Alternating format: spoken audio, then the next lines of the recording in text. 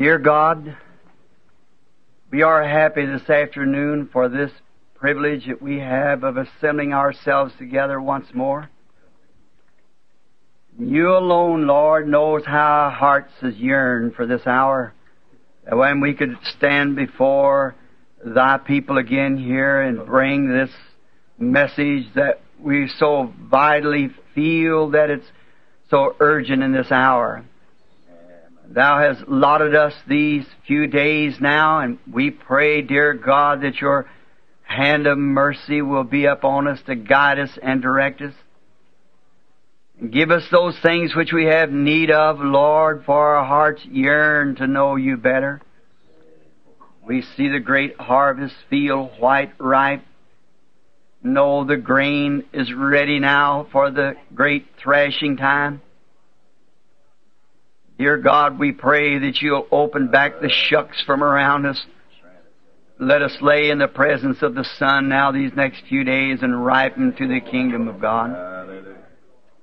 Bless every song that'll be sang. Bless every prayer and answer every one that'll be prayed, Lord. Save all the lost. Call back to the house of the living God and to fellowship those who have wandered away. We pray, God, that You'll heal every sick person that comes under our roof. Grant it, Lord. May there not be a feeble person among us at the end of these meetings. Dear God, then for ourselves, we who claim in this hour to be the church, the called out, those around the world who has come from out of Babylon and to be partakers of this wonderful fellowship in this last day. We pray, God, that You'll bless our hearts in such a way. We're truly hungry, Lord, and emptied out from all the things of the world that we know of, Lord. We've laid aside every weight that's so easily beset us, and now let us run this race with patience that's set before us. Grant it, Father. And may we be fuller, stronger, better Christians at the end of this service than we were when we entered. May God get all the glory, for we asked it in Jesus' name. Amen. I think this is a grand privilege tonight that I've waited on for some time. The other day I was telling my wife, I said, I get so nervous waiting to get to the tabernacle. I have other friends, of course, to do around the world, but there's something other about this tabernacle here. I was tucked out of this dust around here when God gave me life here on earth, and I guess if He tarries, I'll be buried here somewhere. When He comes, He'll find me here somewhere. But it looks like there's something when I go to thinking about Jeffersonville. The other day I got so lonesome, I said to my wife, I said, I'm homesick, and I don't know what I'm homesick about, unless it's those people praying for me. I said, well, only thing I know to do is go back and have a few days of meeting. See if we can't find something from the Lord. Maybe He wants us to know something. And the great vital subject that we got before us now is marriage and divorce. And if there is a question, there's got to be an answer. There can't be a question unless there's an answer. No matter what it is, there's got to be an answer. If the Lord willing, I won't try to speak on that Sunday morning. And then tomorrow night, I think we're to be up here at the, what is that school called? Parkview Auditorium. What, sir? Parkview Junior High. How many knows where it's at? Well, I guess they'll have signs out, won't they, Brother Neville? It's just above here, about 3/4 of a mile, and there'll be a sign. You turn back off the road. It's a nice elevated building. It's got places where you can lay your arm out and take notes of what you want to write and things.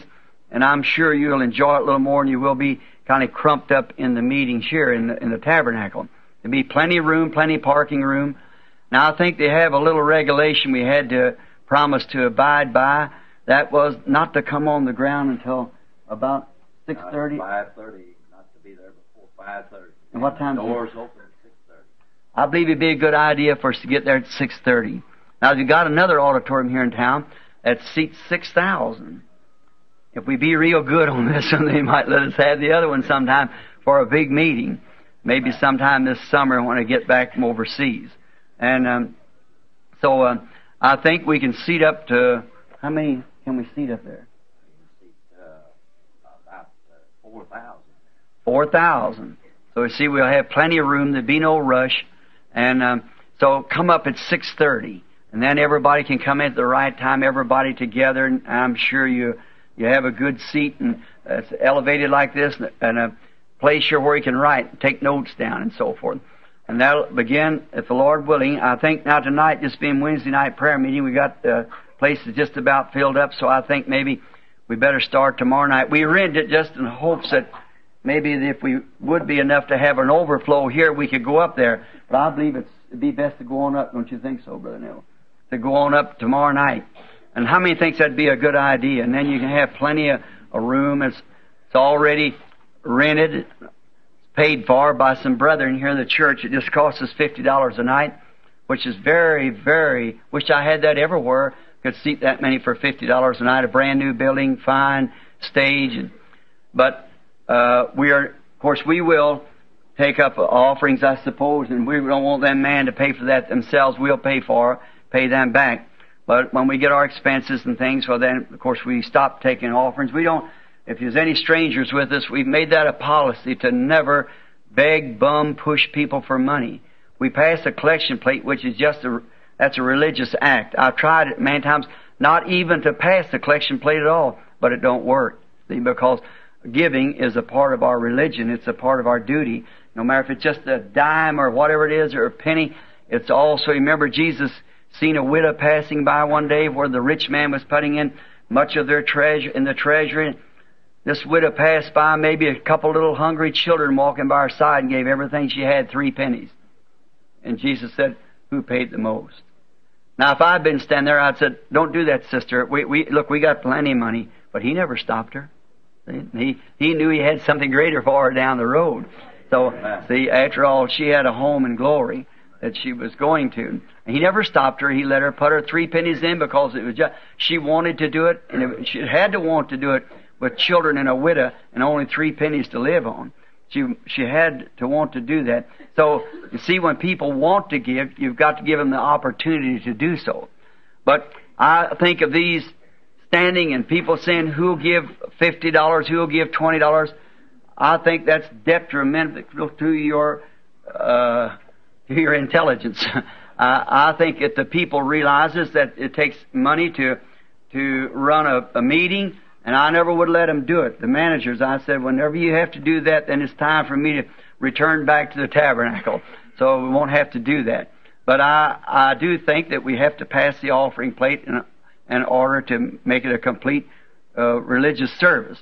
And so they probably will pass the little offering plate each night, say something like, well, we're take up the offering now, and they'll pass the offering plate, and that'll be the end of it. And each night, if the Lord willing, I think the Lord has laid upon my heart a very definite message for the church. I've been several days in prayer, and I won't go into that because a great phenomena happened the other day that was really great, and I'm anxious to tell you about it. And now, the main subject, I suppose, which most all of them, Billy said, had been calling, was on the marriage and divorce, which it is a great subject, and I didn't know how to approach it. And I went up to pray about it, and the Lord met me. And I know that I don't have it, but God has given to me, I have it now, God has given to me the correct answer. And I know that it's true. And so, I don't know just exactly yet. Maybe Sunday I might ask our sisters just to omit the meeting themselves, but I don't know. It'll be dependent on the married women who wants to come with their husbands. There's some real vital things has to be told the truth about, and so we want to absolutely lay it out of thus saith the Lord. And then you know just what is truth then. And I'm trusting Him to do that.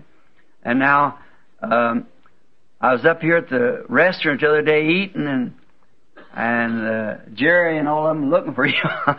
They said, well, one of the boys is up, said, this fellow said, I'm going to come out pretty good this week. Said these next 2 weeks, said they got a meeting here, a basketball or something. And said Branham's down there's going to have a meeting. He said, I'll feed a whole lot of people at the ranch house, one of those places up there. And been really nice, and I appreciate you all, for they certainly didn't brag and say nice things about you. The manager up there at the ranch house met me the other morning. I got in about 2:30 from Arizona, and he said, well, Brother Branham said, I hear you go to have another meeting. So I got some extra help, he said.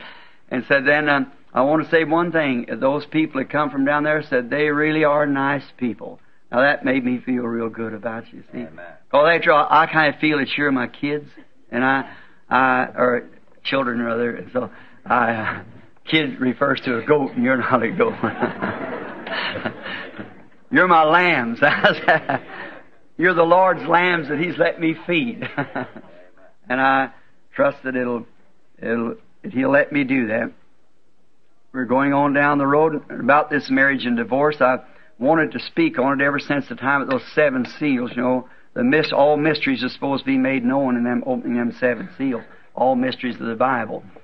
Now I'm thinking, now getting kind of old, I think I thought I better at least put it on tape whether something had happened to me, then the church might wonder what he had on his mind, what would he say.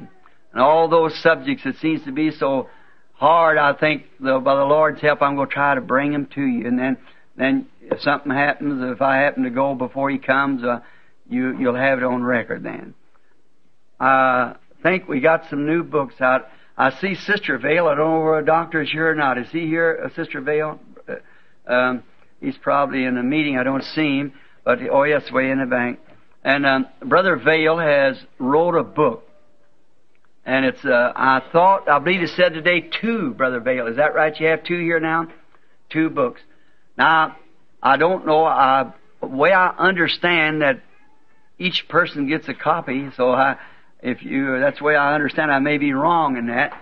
And then the 7 church ages has been finished. Is that right, Brother Vale? And on print now, and I know you'll want to get them because they answer a lot of questions that's been in your hearts. And then after that, we're going to try to get the 7 seals open, in the book so that each one can read and form if they want to, can understand and study it. I think when it's wrote out, first we took it right off of the tape the way it was written or spoken. You can preach a sermon is one thing and then write a book is another. See, like I'd happen to touch on a subject, like I'd say to you, you'd understand. I'd say, now, the serpent seed. See? Well, now, the reader of that book, if you took it off, would wonder, what is the serpent seed? See? And they wouldn't know that happened to go into such a place like Princeton or somewhere, and they'd think we were unintelligent people. So I got Brother Vale to kind of help me with this and keep the line of the same thought and give it grammar. And I'm sure my grammar, it would be a mystery to him, sure enough. So the Brother Vale is really good on that. So he says, and then in that, I think our precious brother must have picked up a little extra inspiration somehow. And he said he was going to write a couple of books of his own off of them, and so he wrote one called, I believe, A 20th Century Prophet, and another, Laodicea Church, I believe, or something like that. And Billy told me that night that I believe several thousand of them arrived today. Somebody brought them from Texas. And so they'll be here, and they'll announce it, I think, whatever they are. I think they're sponsored. I'm not sure. If they are, they'll be given away to you, see, free. And we hope you enjoy it. And if you do, shake Brother Vale's hand back there and tell him how much you appreciate it. I've never read it myself. If I'd read them, I might change my mind about that. So I'll try to read them this week while I got a chance, if I can. Now, being Wednesday night, our meeting officially begins tomorrow night. But I think in being here among you, I just couldn't stay up there at the house and know that you all were down here. Just like, like some of your kin folks come in, and you run down to the end of the lane to meet them, and I thought I'd just run down and welcome you to Jeffersonville. And so this last week, I beg your pardon, it's been about 3 weeks ago, I come home, I'd been out been on some meetings through Arizona there, and I come back to try to relax, and I went on a hunting trip, and I got the Arizona state record line. I run him through 20 miles of timber to get him. But then to think, that I never thought when I was a little boy, just to show how these things happen, a little place that the Lord has given us up there for the months that we were out there in the school for the kids. I was a little boy, I guess Jimmy Poole, sure not, maybe his dad, sure, Big Jim. We went to school together, and I remember sitting there as a little old ragged kid, and shoes, tennis shoes on, toes out of them, borrow a piece of paper from one, a pencil from another. I used to write poetry, and Mrs. Wood sure had me to recite that this afternoon on tape about my old Ford, and it's a good one. She said, well, you ought to send that to Mr. Ford. I said, there's too much truth of it. About a rattle in the front and a grind in the rear and a Chinese puzzle for a steering gear. But, but I always said the only thing I had to do is count 4 tires and shake it enough to get it to start and then get in it. I said it was good when I'd start up a hill with it and just go pulling real slow, saying, I think I can, I think I can, I think I can. Then start to the side saying, I thought I could, I thought I could. That's the way we pull this hill, like Pilgrim's Progress. I had a little poem I wrote, something like this. It said, now I just think I was only about 12 years old. And standing up there today looking up that canyon, and thinking that lion will be sitting right here in this den room looking out the window, in a glass window. I was thinking of a little poem. I went back and picked it up. Something like this. Just think how God, do you believe God's in all inspiration? God has to write a song. You believe God's in songs? Jesus said so. He referred back to David. Don't you know what David said in the Psalms, you know? Look at the very crucifixion. David sang it in the 22nd Psalm. My God, why hast thou forsaken me? All my bones, they stare at me. They pierce my hands and my feet. You know, and that was a song. Psalms is a song. And in this poetry, just watch how it come to pass. Sitting there, a little old kid with a barred sheet of paper. I said, I am lonesome, oh so lonesome, that far away southwest, where the shadows fall the deepest over the mountain crest.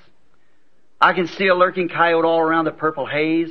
I can hear a lobo hollering down where the longhorns graze. And somewhere up a canyon, I can hear a lion whine in that far-off Catalina mountains at the Arizona line. 40 years later, I'm sitting right there at that canyon, that lion looking me in the face. Oh, God. There's a land beyond the river somewhere, friends. It's got to be there. See, there's too much speaking of it. All these things are not just myths. They're real. They're realities. I'm so glad to be here tonight, to be with these people that I'm expecting to live over there forever with, where there'll be no more sickness or death or separations, and travel will be nothing to us then. Now, I think no meeting is complete without reading the Word and having a little... Brother Neville, I just walked up here. Billy said you want me to speak. Was that right, brother? Amen. Yes. I maybe taking a little too much for granted, but I just felt so good about it.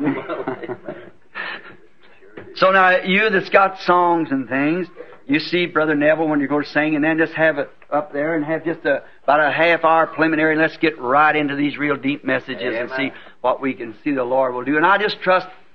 I believe we have truth. I'm satisfied with that. And I believe the wheat is absolutely the shucks pulling away from it. You know, and see, I may give a little prelude on that tomorrow night. See, how the shucks pulling away from the wheat, but the wheat has to lay in the presence of the sun to ripen. And that's what we're here for, friend. Stay in the presence of the sun. To our little group of people here, till it becomes so ripe to Christ. Become bread on his table. That's what I wanted to do. And now, before we approach the Word, after reciting poems and so forth, let's pray again, and we're going to take a text. Dear Jesus, help us tonight now in these few words as we wait upon Thee, and we pray that Your grace and mercy will be with us, Lord, and tender our hearts, move back all the shucks, the thorns, the thistles. Let the blessed sunshine of God fall in upon the Word, Lord. And may we have such a great meeting till there will not be an unsaved person among us. All the children will be in the kingdom of God. Those without the baptism of the Spirit, may they receive it, Father. May all the great mysteries that we are supposed to know at this age, Lord, be unveiled to us, and we'll see the plainness of God so that we'll know how to behave ourselves and act, correcting ourselves and bringing the members of our body into discipline to the Word. that we might know how to live in this present day at the approaching of the Lord Jesus.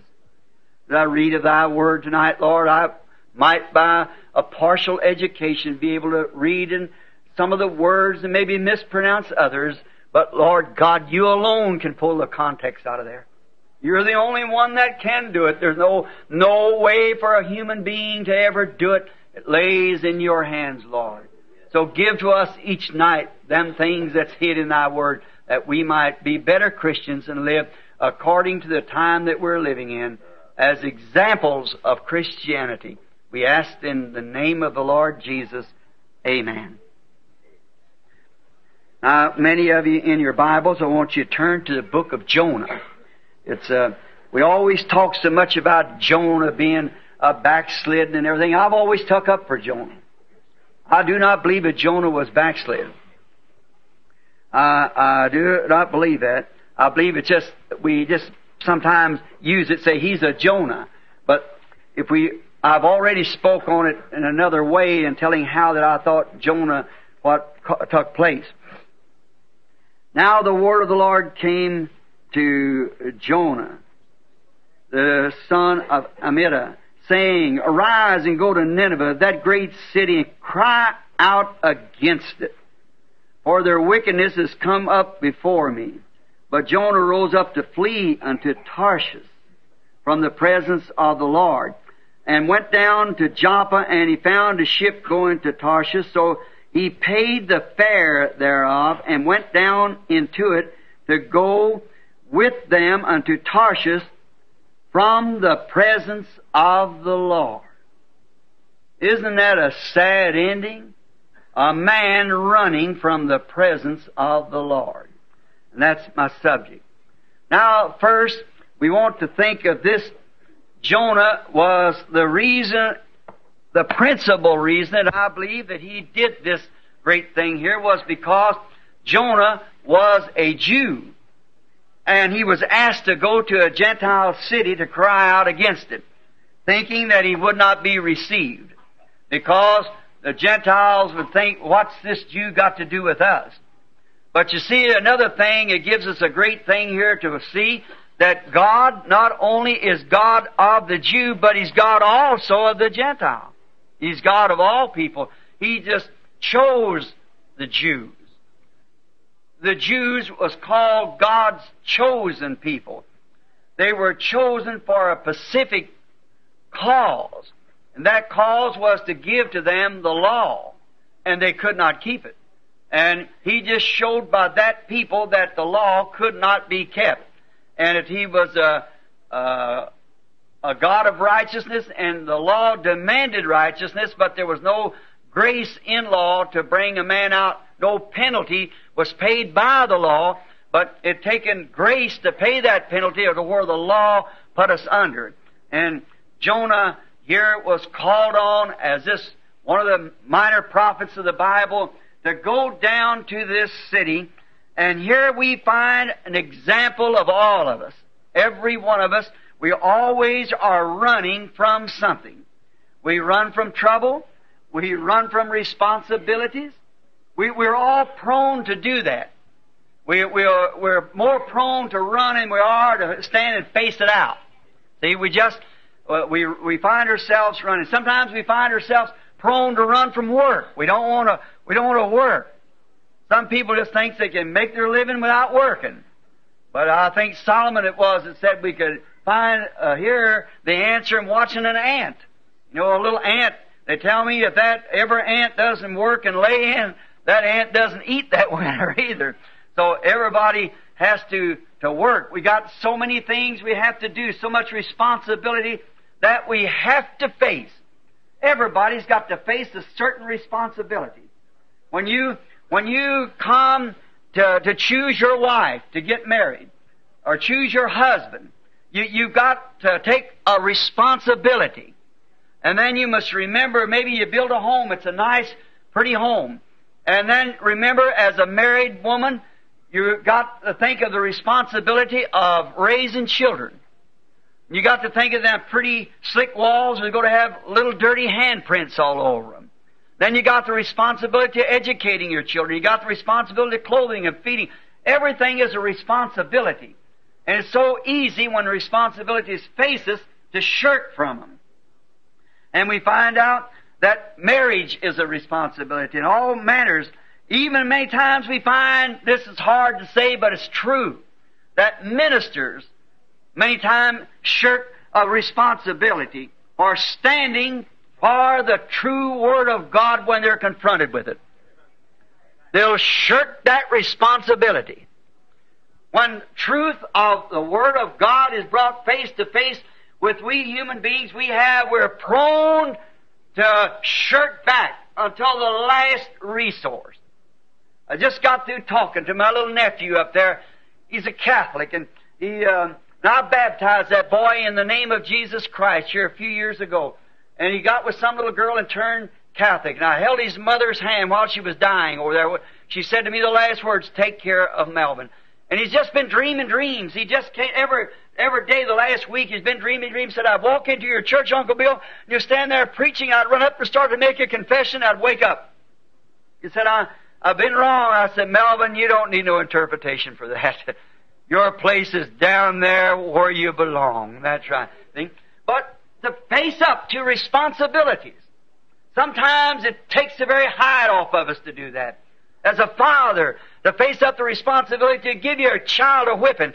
Them little fellows, you don't want to do that. But as a father, a mother, you got to face the responsibility of raising that child, because the Bible said, "Spare the rod, you spoil your son." And that still stands good in the sight of every psychologist there is in the world. That still remains God's truth. If there had been more of that practice, we wouldn't have had so much juvenile delinquency and stuff and the rot we got in the world today. But the old golden rule of the home's been broken a long time ago, and they let the kids do whatever they want to. But even as I said, ministers, they'll come face to face with truth and then walk away from it. See, they're just, it seems like there's something that they don't want to face up to it. Many times I've had people come say, "I know that's right, Brother Branham, but if I did that, they'd kick me out of the church." What of it? If you don't, you're going to kick you out up there, so you got to be kicked out somewhere. See? So you might as well face up to it. Instead of running from it and say, "Well, I'll go over here, I won't go back." Go back, sure, listen to some more of it. Search the Scriptures. Jesus said, "Search the Scriptures, for in them you think you have eternal life, and they are they that testify of me."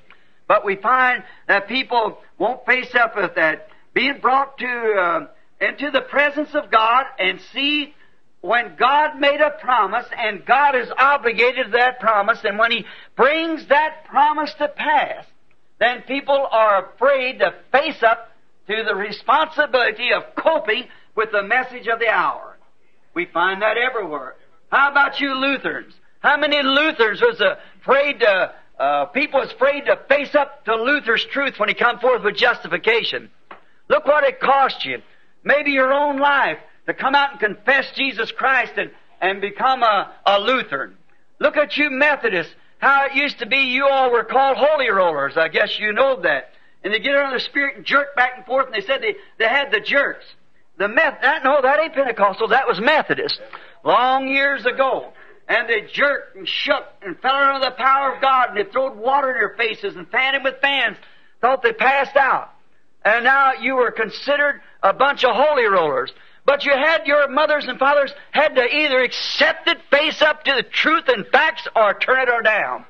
What about you Pentecostals that received the restoration of the gifts? When the baptism of the Holy Ghost come out with speaking in tongues and the gifts of the Spirit coming back in the church. Why, the Methodists wanted to kick you out, and they did do it. But you had to face up to it. It's something you had to do. What about the issue when it come out about the baptism in the name of Jesus Christ, and you saw it was the truth? You have to face up to it or do something about it. You've got a responsibility. Everybody has. And you must face up to these things. All right. And when you see that in this day now, when the Word of God has made these promises of things that we see happening now, then we've got the responsibility to either face up to it or get away from it. You just can't stay neutral. You've got to do something about it. Said some move's got to be made. You can't come in that church door and go out the same person you come in. You're either further away or closer to God every time you come in or go out there. Oh, how easy it is for people to shirk these things. Now, I want us to think of these when we start into the official services tomorrow night, that I want you to notice when something is confronted, if there's a question about it. If there's a question about it, there's got to be an answer. Say, for instance, I said I was going west, and you pointed me this way. Well, the first thing you know, I run plumb past my target, and I'm northwest.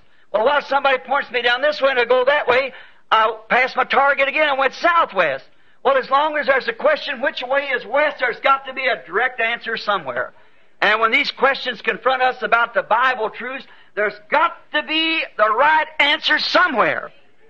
That's right, it's got to be there. And when we see something presented, I think instead of just running away and say, oh, nonsense, I couldn't believe a thing like that. I couldn't believe that. Why don't you take the Bible and sit down and face up to it? Study it. You're here in the meeting now, just look it over. Check it out yourself with the Word. Check the Word by the Word. That's the only way to make it tell the truth, and it must tell the truth from Genesis to Revelation. Christ is a revelation of the whole Bible. In Christ, all the fulfilling of all the prophecies of the Bible is met unconditionally in Christ Jesus, because He was God manifested in the flesh. Now, when we find these things, when we're confronted and come into a meeting and see the power of God moving and doing things and doing supernatural works and see it performed and look in the Bible and see that it's promised for this hour, then when we see those things, then we are confronted with the responsibility to either accept it, as for ourselves. Now, many people sympathize. Many people say it's right. But that don't make it that ain't the thing that you're responsible for. As I've said, what if I was a young man and looking for a wife to be married, and here stood a girl that met every qualification that I thought it took to make a woman? Why, morally she was a queen, and lovely, and a fine personality, a real Christian, everything that I could think of to make me a good wife. No matter how much I say she's perfect, she's exactly right. She isn't mine till I accept her and the responsibility of her being my wife. That's the same thing the message is. You might say it's right, or this, that, other, and say, I sympathize with it, I believe it's the truth. But you've got to accept it, and it's got to become a part of you, and you a part of it. Then it's yours. When you marry this certain woman that you have chosen, you are one then. And that's what you are with Christ. When you see Him manifested and made real, then you are part of Him and He's part of you. And together you're part of the message. Oh, how many denominational ships have we got going down to Tarshish for the Jonahs of these days? 900 of them something. A ship that takes the easy route. Don't want to face up to it. Jonah didn't want to face up the thing of going to the Gentiles. He didn't want to take that cruel message over there. Within 40 days, you'll perish if you don't repent. He hated to do that, and he thought, them Gentiles, it's hard to tell what they'll do to me. But he had to face up to it. See, but he took an easy ship and went down to Tarshish, went down in the hull of the ship, and went to sleep. Took the easy route. It's the easy way. It's a popular way with the people. It's easy to take the way where everybody can pat you on the back and say you're a good fella, and this is so-and-so and certain, and the world look upon you. It's easy to go the popular way. But when you have to do something different, when you have to stand to your conviction and what you know to be the truth, there's where the hard part, that's the rub comes right there. Oh, as we've often sang that old song, how easy while sailing the sea and is calm to trust in the strength of Jehovah's great arm. But oh, let the waves begin to blow. Let the wind blow and whip up the waves. Then what do? Something like I was told one time, the lady said, back in the horse and buggy days, that said the horse run away with her going from church. Said, what'd you do? Said, I trusted the Lord until the lines broke. Well, that's the time to trust the Lord. After the lines is broke, you're trusting in the lines until they're broke. Yes. And so we find out that we have many easy ways to go. Ships going down to Tarshish, for it's easy. The unresponsibilities, it just flows in. You have everything coming. Everybody likes you, and nobody disagree with you. You disagree with nobody. Now, if that ain't a dish rag, that's right. Yes, push over, flop over. Why, anybody, I don't care who you are and what you're standing for. Actually, decent thinking people will think more of you if you'll stand for your conviction of what's right. Right. Don't care. You take a woman. She might be ever not very attractive in whatever she is, but you let that woman stand for principles of womanhood. Let her stand like a lady, and if a man's got an ounce of man about him, he'll take up for her. Absolutely. We appreciate something that somebody's got that they believe that it's the truth and will stand for what they think is right. How wishy-washy, that's what too many Christians today are so soft-soaked and everything until they think all they do is join a church, go in somewhere, put their name on a book, or do a little something, jump up and down, shout or something like that, and call it Christianity. Christianity is an everyday, rugged life living for God in this present world. It's a constant burning of the fire and love of God in the heart that sets you afire and puts you out yonder with the people and making converts to Christ.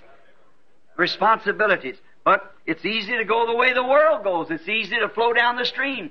Go out there and sit down in the river with your boat. You get your oars and start pulling up against the current. You don't make much time and it goes hard. But you just once let loose the oars and watch how fast you pass the trees going down. But look where you're going. When things are floating easy, remember you're going towards a great cataract down there of some sort. You're going towards the falls. It won't be long, you'll be going over that falls, just floating with the world easy the way it goes. You don't want that. No, sir. But you must accept your responsibility. Now, you believe it, and you think it's the truth. And the responsibility that God has given us in this day to bring this message. And as I get older, and I know my days are shortening up, I feel a responsibility greater than I ever felt. Press it on! We must do it. We must get down to it everywhere we go and tell the message and tell the people that Jesus Christ is coming, that He's God and He's coming soon. There's not a hope left in the world but the coming of the Lord. Looking back there at some friends that was with me up there when the angel of the Lord, these boys sitting here, I believe they found the place where it happened up there. And just remember what the Lord said that day to Brother Woods. Was walking up the hill and he was kind of weeping because of his wife being sick. And the Lord said, pick up that rock and throw it up in the air and say, thus saith the Lord. And I did that. And Brother Woods is sitting as a witness. And I said, Brother Woods, it won't be long till you're going to see something happen. And the next day, when we were standing there, all of us together and a bunch of the men standing right here tonight, a young preacher was there. And he was, I noticed, I just met him the night before. He was in our camp. He come up to be with us. And he said to me, he said, Brother Branham, do you ever see visions out like this? I said, yes, sir. But I come out here to get away from it, to kind of rest a little bit. He said, well, I said, of course he shows me things out here. And I said, just over the hill here where the 7 angels appeared down in there. He said, yeah, I understand. He said, I was one of the sponsors on your meeting over in California. I said, well, I'm certainly glad to know that. And while I was standing there, just then I looked around and I seen a kind of a heavy-set doctor looking into his eyes, and I heard him say, you're going to lose that eye because there's allergy in there, and I've doctored for 2 years, and you're going to lose that eye. I said, the reason you asked me that, because your doctor told you the other day he's going to lose that eye. And he said, that's right. And he looked around like that, and I seen his mother take off one of her stockings and hold her foot out with little tumors hanging down between her toes, up and down her leg, and said, if you see Brother Branham, tell him to pray for this. I said, your mother stuck her foot out like that and said she's got little tumors all over her toes and like that, and said, have Brother Branham pray. He said, Brother Branham, that's the truth. I looked back. When I did, I seen him standing there looking at me like that with his eyes just as bright. I met him this fall. He had better eyes than anybody in the camp. The Lord had healed him and made him well. While I was standing there, the Lord said, show me what was going to happen. Judgment's fixing to strike the West Coast. And he said, get over there beside that fireplace. And I had a shovel in my hand. Walked over to Brother Roy Roberson. All of us know him here. He's not here tonight as I know him. He's in Arizona out there. He's the chairman of the trustees here. And I know him being a veteran, and something's going to happen a real pretty still morning, about 10 o'clock in the morning. The boys all around there, 10 or 12 of us, letting down tents and skinning out pigs and things. So I walked around and said, Roy, hide quick. something's fixing to happen. I couldn't tell you no more. Just time I got over there, and coming down from the heavens come the whirlwind of God and clapped like shook the hills, running inside of that mountain, cut a street plumb around it about 5 feet above my head, and cut all the tops of them trees off as the rocks went out, went up in the air and come down again with another big baptism and struck across the mountain and threw the rocks out like that. Did it 3 times and then went up in the air. And Brother Banks come over to me and said, "That's what you said yesterday." I said, "Yes, sir, that's exactly it." See, and then 2 days after that, Alaska sunk almost up there. And up and down that west coast has been the thunders and pushings and everything happening. One of these days she's going to slide beneath the ocean. Right? What is it? We're living in the hour of the coming of the Lord. We see isms and things rising up and all these different things. We know there's got to be a true answer to this. There's people out there in the country now going into caves and things on the 16th of March. You read in the paper, the Lord's coming. You know that isn't so. Jesus said, "No man knows in their hour." When we see all these things and things taking place the way they are, there's got to be a true answer somewhere. There's got to be a truth. There's one east and one west, but there's a one southeast and northwest or something, but there's got to be a true answer somewhere to the problem. Shirk this. We must tell the people that we're living in the hours of the coming of the Son of God. We want to watch and God be on the move all the time, ready to give a man a correct answer. It's always been that way. It's been man as shirked and went away from God ever since Adam in the Garden of Eden. When Adam was in the Garden of Eden, when he come to the responsibility to make his choice, would he stay with God or go with his wife? He had to make that.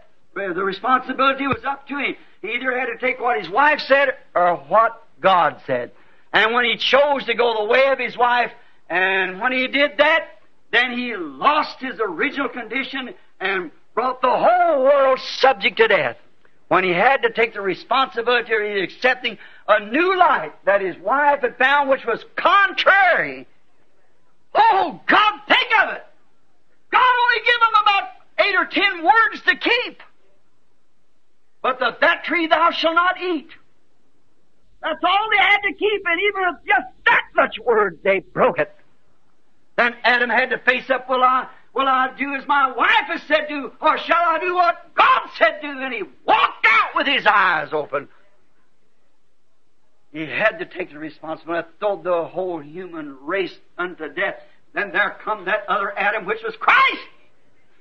Never one like him. Somebody say he wasn't God. His uniqueness proved he was God. There never was a creature lived like him. He lived in a world to himself. He was born outside of the rim of the natural symphony. Hallelujah! He was the Creator himself made flesh. Who could ever stand where he stood? Who could ever talk like him? Who could ever say the things that he said? Who could ever do the things that he done? His uniqueness proved he was God. There wasn't a prophet or nothing else could do what he did. Who could call the dead back from the grave, and who could stop the skies and do anything he wanted to do. He was God. Who could ever stand in his place? What could he be but that perfect, immortal God? Made flesh and dwelt among us. Nothing ever compared with him. He lived in a world to himself. No man ever spake like him. When he just opened his mouth, there was something about it that was different from anybody else. Somebody said he was just an ordinary man. I defy that. He was God. That's what he was. Or no man ever spoke like him. No man could speak like him. Because he was a living Word itself made flesh. A manifestation of the fullness of God. I will admit them prophets had their message. They had them then, they had them now. But that was the fullness of the Godhead bodily manifested there. He was the unique one. And he was the one that had to face the issue with all of his great powers that he had. That he could have absolutely been the king of the world. He will be, and to his saints he is now. Amen. He stood there. What man would be poor, didn't have a place to lay his head, that even knowed where a fish swallowed a coin? What man could take them big jugs of water and turn them into wine and not have a place to lay his head? He had to face up to the responsibilities that had been given into his hands. What man that could raise a man out of the grave after he'd been dead 4 days and rotten? Could He not have saved Himself? Sure He could. But if He did, He had not saved us. He had to face up to the responsibilities. And because of His obedience to the Word, or Adam's disobedience, and he took the shortcut, the way down to Tarshish. But Jesus took the way to Nineveh, to the Gentiles, to get Himself a bride. I'm glad that He did it tonight. We are to face up to the facts that we belong to Him and take the world away. Amen. Every man had to face up to that. It's got a responsibility before God. We just take, for instance, Noah. He had Noah, Moses, Elijah, and all the rest of them of every age had to face up to the responsibility. And they had to do it. But that's the reason they were sent. In the hours, look at Noah in his scientific age. How he had to face up to a thing that was so unscientific. Why, there wasn't a reason why it couldn't be unscientific. It was unscientific, rather. Why, they said it's going to rain out of the skies. They never had rain to drop out of the heavens. Now, he had to face up to it. God said it was going to rain. And then faith without works is dead. If you say, I believe it, and don't make no act, just like the message. If you say, I believe it, don't make an act, what good does it do? See? Noah went to work with his hammer and built an ark to confirm what he was talking about. That's what we have to do, too. We have to go to work and prove our faith by our works. Our works proves our faith. Moses had to do it, and Elijah had to do it. Every prophet in his age had to stand up and face these responsibilities. But many of them didn't do like Jonah. He run. They didn't. Notice, cry out against it. Oh, my. There it is. That's the subject. Cry out against it. There's the check part. He's going to tell those fellows, say, I'll come down to join up with you guys. You know, I believe I'll tell you what I'll do. I've got just a little thing here. I believe I can make it bring us all together and do this, that, and the other. But it was cry out against it. When you have to cry out against something. Now, he had to cry out against everything that was down there. Cry out against the city. Cry out against their work. Cry out against their church. Cry out against their prophets. Cry out against their ministers. Cry out against their priests. Cry against it, the whole thing. Cry out against it. Noah cried out against his age. Sure he did. Against the churches of his age. Moses most certainly did cry out against his age. Of the people, the priests, and so forth. He cried all the way through the wilderness. Every junction he cried, continually crying to the people. Elijah was very unpopular in his day because he cried out against that age. Certainly was. John the Baptist is very unpopular in his age. He cried out against his age. He said to the king, the potentate of the land, he married his brother's wife. He had to preach on marriage and divorce one morning. So he cried out against it. He said it's not lawful for you to have her. It cost him his head to be cut off later. But he cried out and he stood to his post of duty. He never took a ship to Tarshish and said, well, I'll agree with you, Harry. It's all right as long as you think she's a nice woman. She's making you a nice wife. Go ahead, oh mercy. Them dish rags. See? Yeah, just every little thing. Well, it's nothing but to clean dirty plates with. But notice, John wasn't that way. He faced right up to it. He said, it's not lawful for you to have her. Yes, sir. And he stood out against it. They never run. John didn't. They stood and faced the facts. Moses tried to run one time like Jonah, but God brought him back. Many of them tried to get away from it. They'd start. But look, if God has called you and you are sure that God's in the message, there's nothing going to turn you back. It didn't turn Jonah. No, sir. Amos of old cried out, said, the lion has roared. Who can but fear? And God has spake. Who can but prophesy? Amen. Who can but prophesy? When you see God speaks and says a certain thing will happen, and there it is. A lion roars, everybody's scared. Yes, sir. If you ever heard one roar in the jungle, you hear these meowing around these cages out here, them tame lions, but you ought to hear a real wild one roar one time.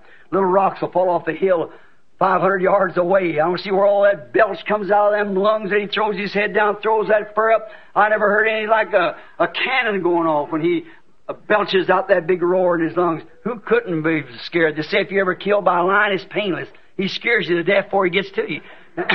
You don't notice it. He scares you with that great ferocious roar, and here he is only in a split second. He said, the lion has roared. Who can but fear? And God has spoke. Who can but prophesy? When you see God doing something, you say, I might not be a prophet, Jones said, I might not be a prophet or the son of a prophet.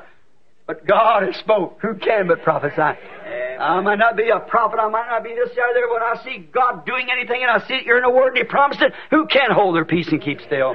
Sure, He's done it. Neither can we hide behind creeds and all these here fellowships and down to Tarshish. We don't want to go to them fellowships. But many, like Adam, do the same thing. Try to make a substitute in some way. Try to find a way out and make a substitute to face God if they know in the wrong, faced up to the truth, went on with his wife and did exactly what God told him not to do. He went right ahead and did it anyhow. Then he found himself naked. She and he both in the Garden of Eden. Their eyes come open. They know what was right and wrong, man. And then he tried to find a substitute to kind of cover himself up with it. Now that's just about the way we do today. An excuse said, well, I'll tell you, if it was here, if this, or if. That's just, see. But you must face up to it. It's either right or wrong. If it's right, let's stay by it. If it's wrong, get away from it. That's all. Find out what is right. You don't want to wait any longer. Let's find out now what's truth and what's right. And stay with it. We know that's truth. Now we find today that our people are so... It seems like all the sincerity has gone out of the churches. We're living in a house there of a precious sister that comes to this church. She's probably sitting here tonight. And she rents it out to the people, and she's just been so sweet to us about that place, about letting us have that place. And so I'd call her name, but she might not want me to do it. And she's been so sweet to us, well, we certainly wouldn't want to expose her, but she's been a very, very dear woman. And in the house, there was a television over one side. We got a little two-duplex. I got a big family, a bunch of young'uns, and they have to have beds and plenty of them and everything piled up on top. We have to walk through this and through that to get in and out. And then over there they had a television. And in this television, these kids got to watching on Sunday morning some kind of a hymn singing that come on. And it would almost make you ashamed if there wasn't a genuine Christianity somewhere that you could put your hands on to see what's called Christianity. Why, it seems like all the sincerity's gone out of it. Why, they don't seem to, it's just terrible the way you stand there and draw their fists and fight one another on there and try to sing hymns and everything like that and pull jokes that hardly a sailor would pull and say all kinds of things and kid and go on. The sacredness of Christianity has seemed to lose its place. I go to church and see the pastor get up there and announce that there's going to be a swimming bee. All the women in these bathing suits, they're all going out there. They're going to have a contest. These women swimming. And they're going to have a party of some sort. And they're going to fry up a lot of chicken and play bunco and all these things like that. To me, that takes the genuine sincerity out of Christianity. Just get by with anything. Seen coming up here, we find out, we find more of our sisters wearing shorts up here in this cold country than you find them out there in that hot country. See? It's true. Out there where it's really hot, not too many of them that wear them. But here where it's cold, they do it. See, they don't realize it's the devil doing it. See? Now, if it's to be comfortable, if it's to help yourself, it'd be different. Be man, I think it looks sickly on a man. But you wouldn't pay no attention to a man. But the lady, her body is sacred, and she must keep it that way. And you can see people today, there's two spirits. And one of them is a Holy Spirit, the other is an unholy spirit. And one's governed by that, and both of them religious. Now, that's the strange part. They're both religious. And just like Esau and Jacob was. Both religious. Like Cain and Abel was. Both religious. Like Judas and Jesus was. Both religious. Both religious. And we see it today. Both sides religious. See, it's the same spirit. The people die, but the spirit doesn't die. It goes right on. Both religious. One of them is possessed with the Holy Spirit that lives the kind of life that they should live and walk godly and honest. They wouldn't beat you out of a penny, and they do everything honest that they could to help you. And the others are just as nice as they can be. And the others, we find out it's just vice versa. And yet both of them are religious spirits. Two of them. one Holy Spirit and the other unholy spirit. And if you notice, even though claiming religion, they'll make fun of you and call you a holy roller. They do anything they can. They're ignoring the unchanging Word of God as though it never had been written. See? You can say, now look at here, if the baptism, I have the Holy Spirit. And stand there, that cigar in your hand, smoke it. Yes, I have the Holy Spirit. I don't think it's wrong to take a little drink. I don't think it, see, and you notice, I don't think, but God thinks different, you see, according to His Word, see. They just simply, as much as spit on it. That's exactly right. Just as much as this little old crippled guy that crawled out that time when David was being excommunicated from his throne, is going up on the Mount of Olives, going out weeping as he went up looking back. And this little old fellow crawled out there and was spitting on him. And that guard said, I'll let that dog's head stay on him, spit on my king. David said, let him alone. See? They spit on him. About 800 years later, they spit on His Son, Jesus Christ, too. And today, they spit on it again as if it wasn't even just irreverent, unconcerned.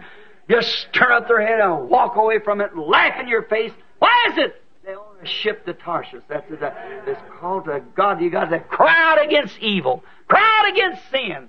Cry against the things that's wrong. Now, remember, it'll be, say, this time, I'm 2 hours difference in Tucson. It's just 10 minutes after 7.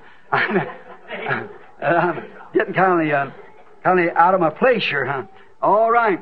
Now remember, we're going to have to answer for it. Remember, those who spit on Christ, answer for it. When David returned back from his exile, when he was a fugitive, and when he returned back, remember, this fellow fell on his face and cried out for mercy. He spit on David going out, but he was almost ready to bathe his feet with tears. And when he returned back, and someday those who pierced Jesus will see it, and those who are piercing Him today will see it also. Someday it'll come back. Remember Revelation 22. He requires us to keep every word that He has written. Every word. Now, we know His presence are here. It's vindicated. We're having it. We're trusting in this coming week it'll continue to be vindicated among us. The sick will be healed and great things will be taking place. We don't want the pauper idea. We want the truth. Now we don't want to face up to nothing but what God has said is the truth. But be sure that your sins will always find you out. If it doesn't here, it'll get you to judgment. So it's going to catch you somewhere. Now that's your. But if you are a true Christian, truly called like Jonah was, God's already got your fare paid. Get off of that ship going to Tarshish. God predestinated you to this life. Yes, sir. If you're a true called child of God, come to Christ. Come into the fullness of Him. Your way's paid to where? It's paid to Nineveh, not to Tarshish. You're predestinated. Your ship, there's a ship leaving right now on its road. So there's only one thing to do is get on it. And if you was like God, you'll never have no peace. Like my little nephew a while ago, about 10 years now, he's went from pillar to post. And one, he goes to this church, this Catholic church down here, and take this when he goes. What some Holy Father talks about over here, and some other over here, and some over here. What does it all amount to? See? Now he's still hungering and thirsting. I said, your place is at the altar down there, son. See? There's no way of getting out of it. When God ever takes out after you, you just might as well give up and go on, that's all. Remember, God was in the boat, God was in the storm, God was in the fish. Everywhere He turned, God was there. See? God's there. And He'll just keep haunting at you. So why do we wait any longer? Let's just start this revival right. Amen. Right. What you waiting on? We believe that the coming of the Lord is at hand, and He's going to have a bride and it ready. Amen. We don't want no ships to any Tarshish. We're going to Nineveh. We're going to glory. Amen. That's right. We're going where God's going to bless. And that's what we want to do.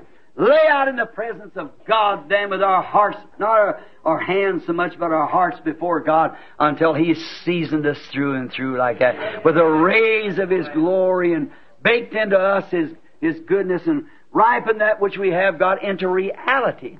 See? To where we can show others that Jesus Christ lived. Oh my.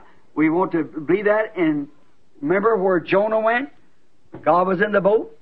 God was in the storm. God was in the fish. He went on being right along with Jonah until His perfect will was done. That's right. And if he's ever after you, you might dodge over here and dodge over there, but you'll be miserable until you come back and do the thing you started out for him to do it the first place. See? Don't go run from the presence of God. Face up to it. If you believe it's the truth, then if it is the truth, it's worth living for, dying for, anything else. And if he's ever vindicated you that is the truth, then we can't run from it, no worry. He'll be right there just the same. You can't do it. By his provided prophet, the one that he ordained to go down there and call that message. Now, it looked like he could have sent another prophet. But he ordained Jonah. And even Elijah wouldn't have done. Jeremiah wouldn't have done. Moses wouldn't have done.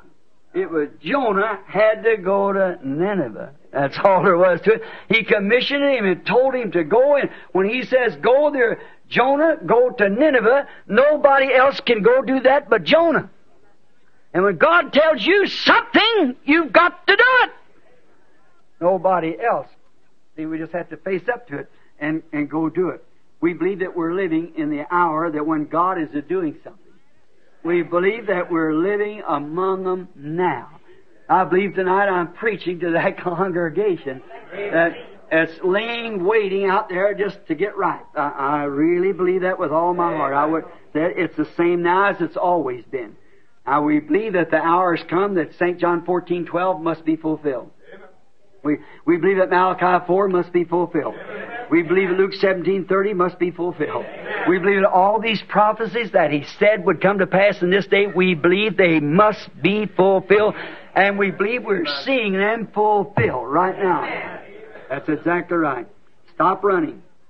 Don't get out of his presence. Just move up into his presence. That's right. And I know that's what you're desiring to do, because I've seen licenses out there from Texas and Louisiana and everywhere. That's what we're here for, is not to run from his presence, but to run into his presence. Come back. Get off. Been a Jonah. If you've been wondering which way to go or what to do, come on, get on the ship with us tonight. We're going down to Tarshish to cry out, Nineveh to cry out. We're letting that Tarshish ship go on down if they want to. Amen. We've got a duty before God. That's a message that we're responsible for. So in this coming week, just a little prelude tonight to let you know, when I'm crying out, I'm solely responsible for a message, brethren. You ministers sitting here, I'm not here to hurt your feelings. And you women and men on this marriage and divorce case coming up, I want you to remember tonight, I said all this to get this to you, that I am responsible only to God. Amen. And then again, I'm responsible to you to tell you the truth. And I'm not going to tell you nothing but the truth as long as God lets me know what truth is. Until I know the truth, I won't say nothing about it. I won't say nothing about it. But I do believe that God shows me the truth on marriage and divorce. And I trust that He'll let me bring it out. And other messages I aim to have this week is, who is this Melchizedek? Where did God choose to put His name? And a few of those things like that, which are messages coming up, and birth pains, and a few things on that order. And complimentary to a man choosing his wife, and a few things of them messages I want to bring up this week. But I just want the congregation, or if there be a minister here, I'm not here, my brethren, I don't want you. Some of you members go back to your church and say, Brother Branham said thus and thus. I am duty bound to a message that's been given to me from Almighty God as I stand here tonight, and God knows that's true. That right down on this river, there's people perhaps sitting here when that angel of the Lord come down there and told me what he did right there in 1933, right down this Spring Street here. If you're a stranger here, drive right down the corner of Spring Street there where you hit the river, and there's where it happened. That's been in 1933. It's probably been about 32 years ago. And it's been 32 years ago. 32 years ago. And how that He's brought that right down everything, and we've went out bringing the message and seen the sick healed, the blind and crippled and lame and halt and everything, and then seen even the dead that we know that's been verified, raised up from the dead, that people die and raised right back to life again, and all these things. If a message goes forth, there's signs and wonders, and you still see that same old school of thought that you come up with, that didn't come from God. God don't just have to do. God is trying to get your attention attracted to something. And then when Jesus went out, He started healing the sick and doing great works and things.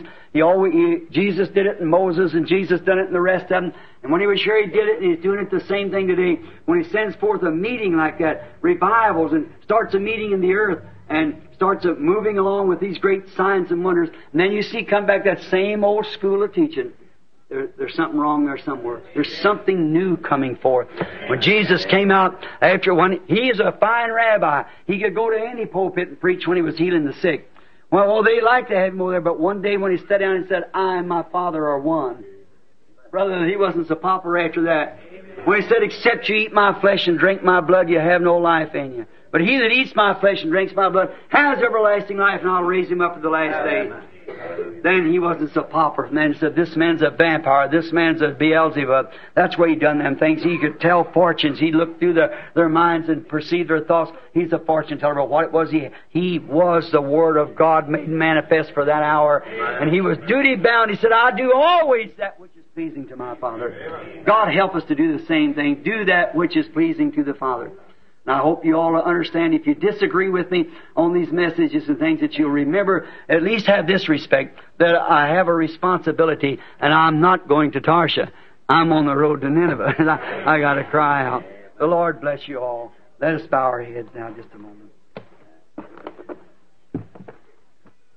It's almost 9:30. I don't want to keep you, but I want to find this, if I can tonight. Is there some here that just isn't exactly where you should be in Christ, but you'd want to be and you desire to be? Would you just raise up your hand and say, Brother Branham, pray for me. God bless you. Just look at the hand. I'm here, Brother Branham, to get closer to God. If your head was raised, my hand's up too. That's what I'm here for. I'm hungering like you are. But the other day one of the most grandest things happened. And I know now what to do.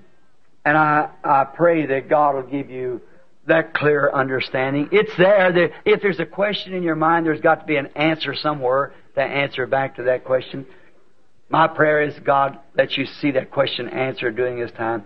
If you're sick, may God heal you. We're going to have healing services, I guess, practically every night. And we're going to pray for the sick. We're going to do anything that we can to help you. And you do everything you can to help us. And we'll work together, trusting God will give us a great meeting. Father God, these few little cut-up words, but they're in your hands now, Lord. They've been said. I'll have to meet it, just like them words can never die. They're going around and around the earth on a record. And someday I'll have to face it right back again. I realize this, Lord. And I say it with deepness of sincerity. I pray, dear God, tonight for each one of these, your children. And oh God, I trust before the week is over, they'll understand that the question that's so great in their mind tonight will be settled. Grant it, Lord. There's some here who doesn't know you, Father, as Savior yet, or maybe has never been filled with the Holy Spirit. May this be that night. Lord, I cannot fill nobody with the Holy Ghost. Neither can I save anybody. I can only tell them what you said. Blessed are they that do hunger and thirst for righteousness, for they shall be filled. Now I pray, God, that you'll create such a hunger in their hearts. Many, Lord, they've got to be hungry. How would they drive these hundreds of miles through ice and everything and over rainy mountains and across deserts to come to a little old place sitting here on the corner? Then I think again, you said, where the carcass is, the eagles will be gathered. Feed us, Lord, upon thy divine manna. Give to our souls that what we really need. We're thirsting for you, Father. We're in your hands now. Let the great Holy Spirit that come down on the mountain the other day up there, I pray that He'll saturate every heart in here with His goodness and mercy, with understanding. We realize, Father, that's what we need, is to understand.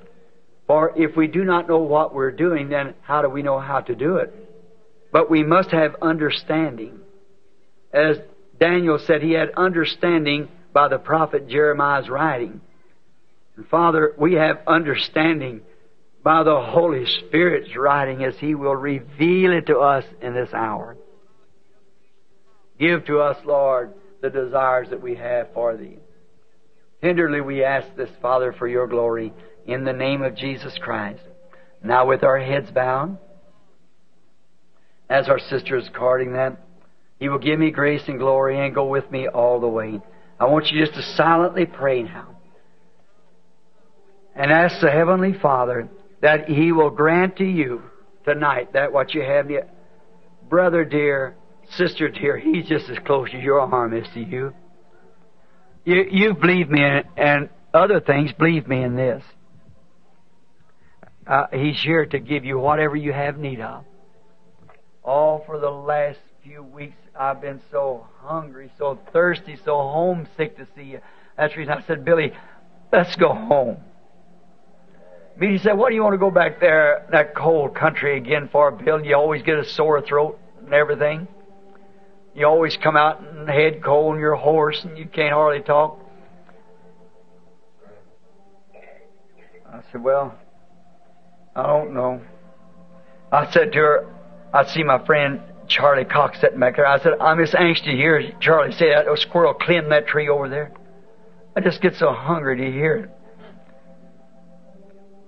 I just want to be around you. I know my brother Banks got real sick, and I saw a vision of him here not long ago, and he was laying on his back. And I know he come pretty near going from us recently. And I look at the different ones of you. I come in the other night to the Christian businessman's meeting, and International old Pop Shakaran, Demas's father, he used to sit there and just keep looking until I come in. Then he'd smile, and that little wave, he'd wave at me. He wasn't there, he's gone. Then I had to come to that family with, thus saith the Lord, their daughter's going to die too. Florence. I saw her in a vision, saw her go, and I know she's going. And I said, pray, just pray. You know, there's a prophet one time was told to go tell a king to put his house in order. And he prayed and he spared his life 15 years longer. I said, pray, but you look, I come back, I sat over here in a restaurant the other day eating, and a man walked up to me and said, aren't you Billy Branham? I said, yes. He probably didn't know me because this, over this bald spot on my head is wearing his little piece of hair, keep from getting a sore throat during this meeting. He walked up to me and said, I thought I knew you, Billy. I said, yes. I said, who are you? He said, I'm John Mormon. I said, how's Zip? He said, Billy, he died. I was coming down through the courthouse, went down to pay my taxes. Coming down through the courthouse, and a lady hollered at me, and she said, do you know John's gone? Or some name, I might not have been John, Ed or something. And I said, I didn't know the woman. I felt embarrassed. And come to find out, I didn't know who she was. She said, do you remember one dark night when the river was up over the banks out here and houses washing away over on Chestnut Street? You risked your life to go into a place and get a woman and some little children out. I said, you her? She said, I'm the lady. She began to scream for her baby. You know my story. She said, that one I call my baby's married and got a family. See, here she is old and gray, and here I am too. One by one, our cards go out of the rack, as it was. We have meetings. I miss this one, miss that one. We all got to come up missing one of these days. But brother, sister, there's a gathering place.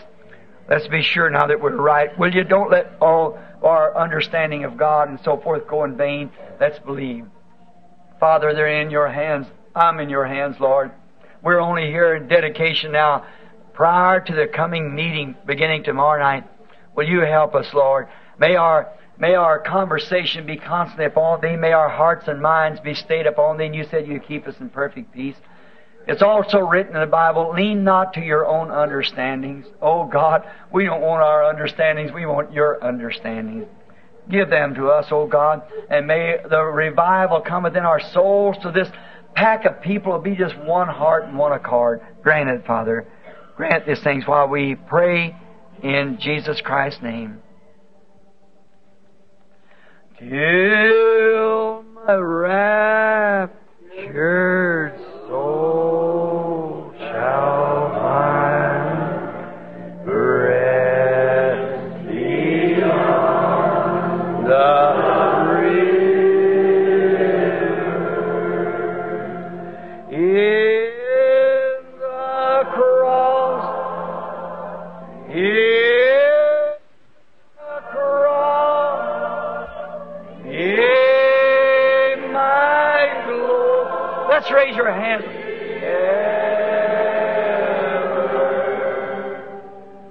Till my raptured soul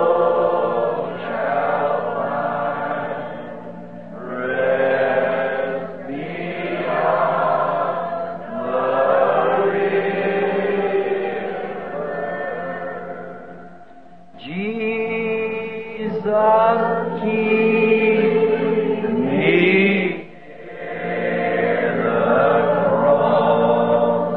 There's a precious fountain, free. Yes, Lord, free. Healing stream flows from Calvary's fountain. In the cross, in the cross, in my glory, in my raptured soul shall find rest in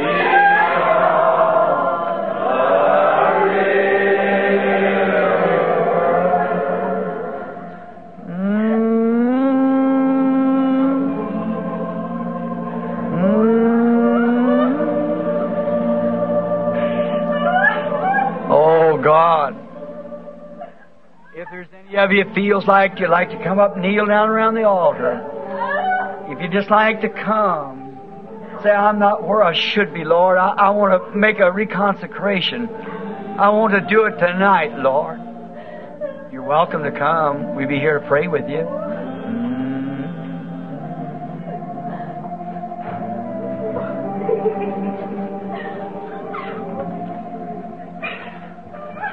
In the cross,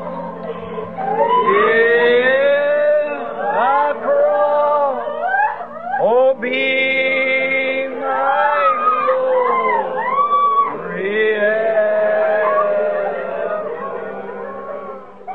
till my rapture soul shall find rest beyond the river.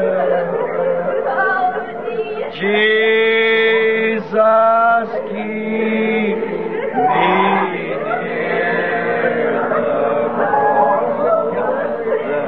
There's a precious fountain, free to all, a healing stream of Calvary's fountain. In the cross, in the cross, be my glory,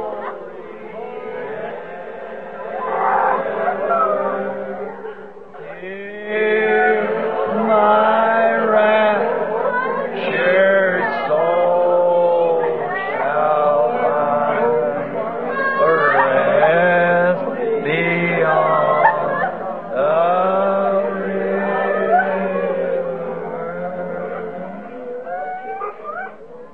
Let's just pray, each one in your own way now. Just forget time.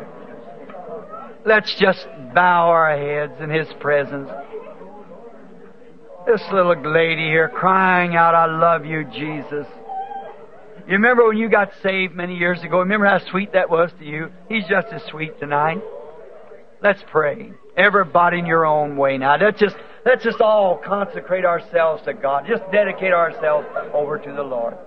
Dear Lord Jesus, oh, the stream of all my comfort, more than life to me. Whom have I on earth beside Thee, or whom in heaven but Thee? Dear God, we pray now that Your mercy and grace will be sent upon each and every one of us, Lord. We're here around the altar. Many could not come up. You'll meet them at their seats. Whatever we offer, Lord, You're willing to receive. If we just offer You our time, You will receive it. Talent, You will receive it. But Lord God, tonight we're going beyond that. We're offering all we are. All that I am, all that I ever expect to be. All is in You, Lord. We pray that You'll take this, our prayers, into Thy heart, Lord, and give us of the great deepness of the Holy Spirit, that our lives will be changed. For we see that we're near the end now. Can't be too much longer. And as we see our loved ones dropping day by day, young and old, we know soon it must knock at our door. And tonight, Lord, while we're in our right mind, sitting here or kneeling here, standing here, whichever position we're in, receive us, Lord God. Take me, Lord. I ain't nothing but whatever I am, Lord. If You can get any use out of me, I dedicate myself to You. I pray, dear God, for each one of these dear people that stood down in the mountains in Arizona and cried about. And here they are knelt around the altar with us tonight, praying, consecrating our lives. We love You, Father, more than our own lives. We love You more than our families. We love You more than wife, children, father, mother, sister, brother, husband, wife. We love You, Lord Jesus.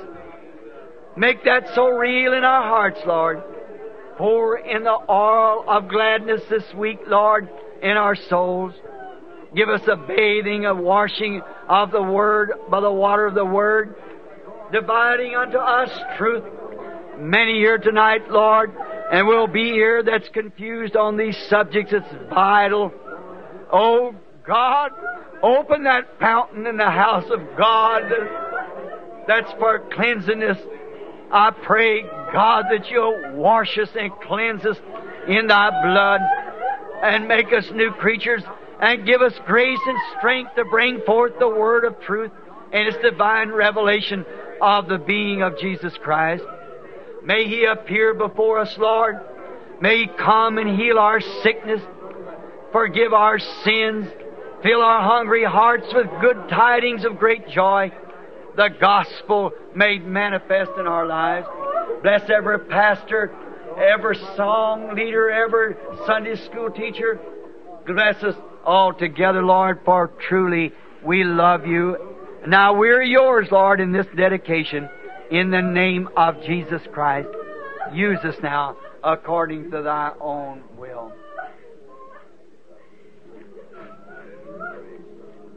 My faith looks up to Thee, Thou Lamb of Calvary. O Savior divine, now give me one. I pray, take all my sin away. Oh, let me from this day be holy.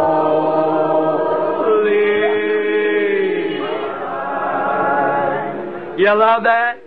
Let's sing again. While life's dark maze I tread and grief around me spread, oh, be Thou my guide. This darkness turn to day, oh, why sorrow, tears away.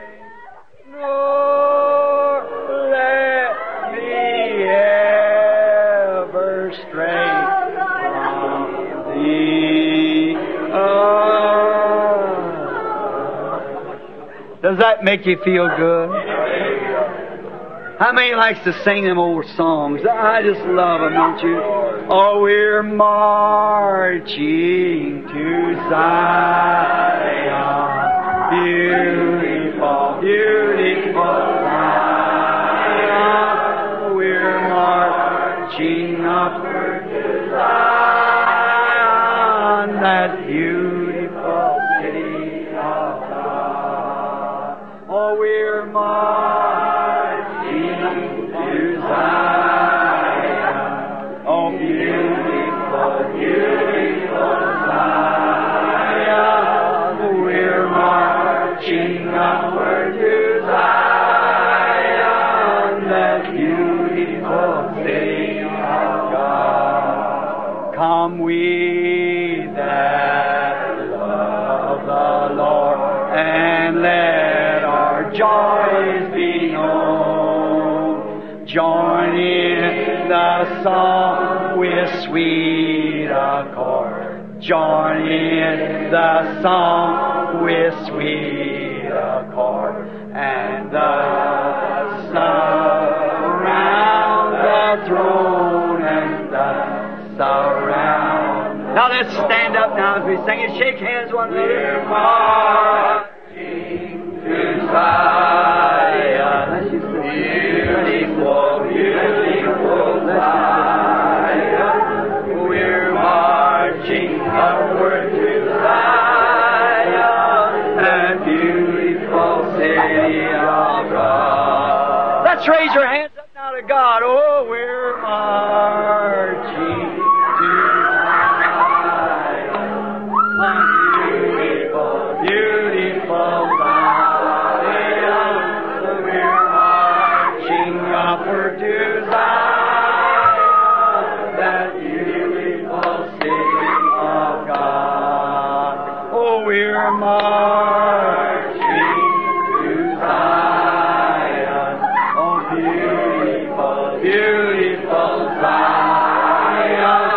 We're marching upward to Zion, that beautiful city of God. Doesn't that make you feel wonderful? Oh, let's just raise our hands and just praise Him in our own way. Lord Jesus, Thou the rose of Sharon, lily of the valley, the bride of the morning star, fairest of Thou the stream of all our praise, more than life, how we love You, dear Lord.